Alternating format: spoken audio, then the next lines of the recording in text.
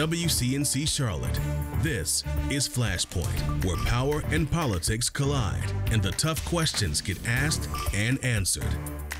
Thanks for joining us here on Flashpoint. I'm Ben Thompson. Election day now just days away. In towns and cities across the Carolinas, folks will be voting for mayor, city councilmen, even aldermen in some cases. Yep.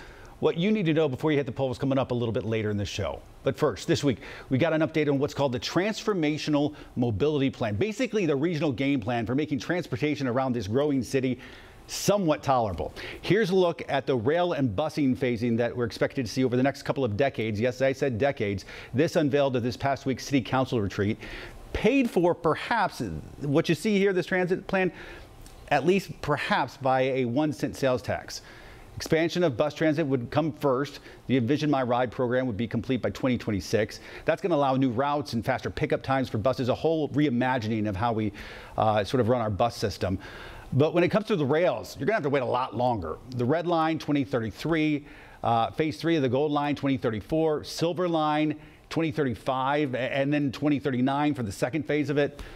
Perhaps a Blue Line extension to Valentine, not until 2041. We are talking 20 years away.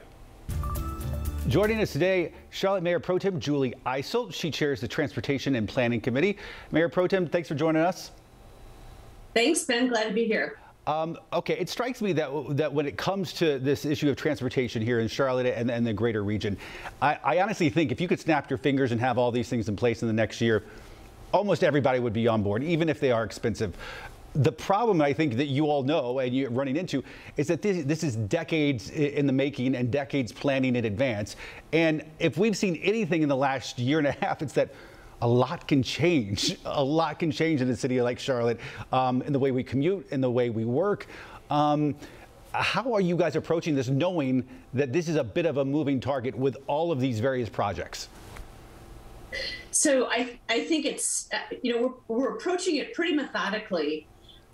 Yesterday or Tuesday was really at the retreat the opportunity for the council to hear from the Charlotte Regional Business Alliance and to hear from the Central Carolina Council of Government on their approach, what they've been doing with the Connect Beyond committee and the work that Connect Beyond has done with, I think it's 11 different counties. And so it's very organic and very methodical. The most important thing is to get everything out on the table first and foremost as to what the impacted towns and counties really want out of transit and transportation. Transit being the things that move, buses, rail, transportation being the hardscape, if you will, bridges, roads, sidewalks, bus stops. So what kind of buy-in, if any, have you gotten so far when it comes to some of those regional partners, other towns, other cities, that sort of thing? And then, of course, y'all have to get sign-off from the General Assembly in Raleigh to put something like this, when it comes to any sort of sales tax or anything like that, on a ballot. Yeah, right. I don't think we're asking for buy-in right now. I think we're trying to give people as much information as possible as to what the transformational mobility network is, and it's a funding mechanism, what it is, what it could fund, and then listen to see what stakeholders want out of this program as well, if they're going to be a part of it. So that's step one. And then step two, the buy-in really does come when we know where everybody stands, if their needs are being met, and then we go together to the General Assembly. But we know that we can't do this just as Charlotte. It's got to be a regional effort. And talk to us about what this sales tax would look like. If the General Assembly signs off on this, what would it look like?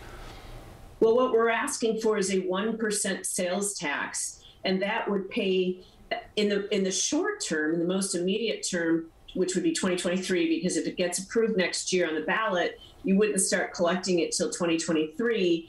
And in the short term, that would pay for enhancing and expanding our bus system. We have Envision My Ride, which is a reworking of the whole bus network that began in 2018 to really focus on our high frequency routes and get rid of that sort of hub and spoke approach to buses so that we have sort of mini transit centers where people can connect and they don't have to come through uptown. So I'm a big proponent of, let's get that out in front and tell people what we're going to do with the bus system.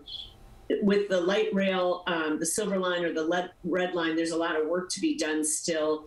And so there's time for that, right? Because there's a whole federal funding process that has to happen. And that's going to be years in the making. And go ahead.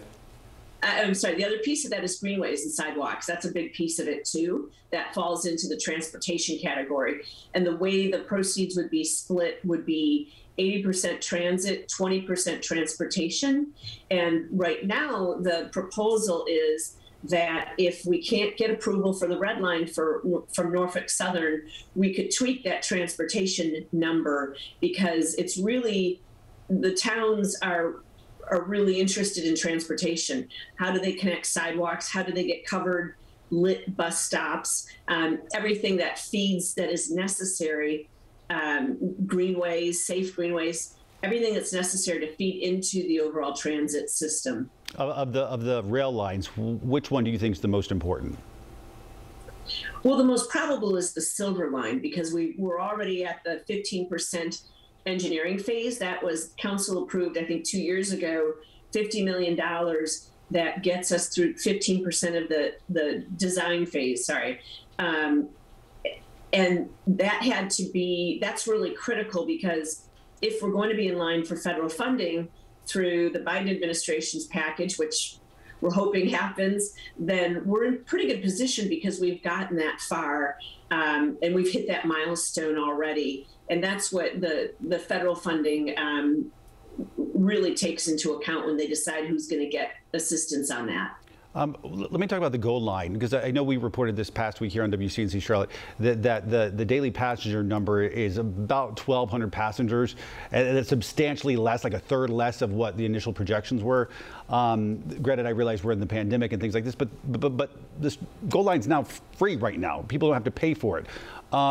And I think that sort of goes back to my first question of this is a moving target, and things and dynamics are changing. Does it concern you at all that more people aren't riding the Gold Line that's now been sort of accepting passengers in the last couple of months?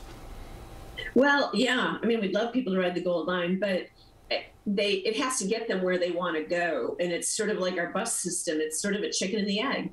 Until it's connected into a holistic system, including buses, then, the Gold Line's a fixed line. Light rail is a fixed line. You can't move it because the population shifts north, south, east, or west. It's fixed, and you've got to have a feeder system that feeds into that, like a bus line. So until we can build all of that out, we've really got to be a little bit patient on that, COVID aside, but we've got to be patient about that. People say, well, people don't ride the bus unless you have to, which is absolutely true.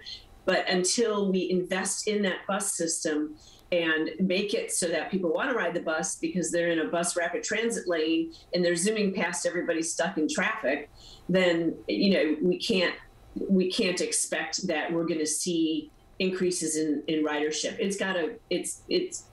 It has to provide a benefit to people. This past week, you all sort of hammered out how you're going to spend that $60 million from the feds as part of the American Rescue Plan. $17 million is going to go to housing efforts, $16 million to workforce development and employment services, another $27 million to all sorts of different things, public safety, arts, culture, food insecurity. I mean, I know the Biden administration on a federal level had said some of this stuff was going to be transformative. You feel pretty good about how this is being allocated? Absolutely. There's still, we allocated $10 million to the digital divide. That's not fully baked yet, because we committed to working with CMS and the county on a digital divide initiative.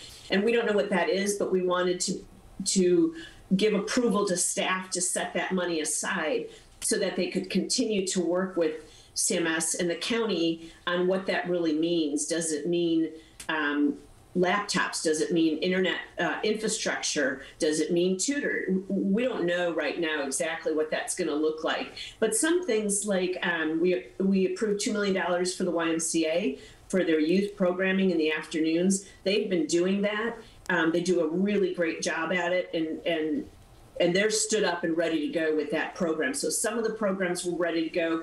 Some of them need to be fleshed out a little bit more. All right, Charlotte Mayor Pro Tem Julie Eisel. Mayor Pro Tem, thank you as always. We appreciate it. Thanks, Ben. All right, take care.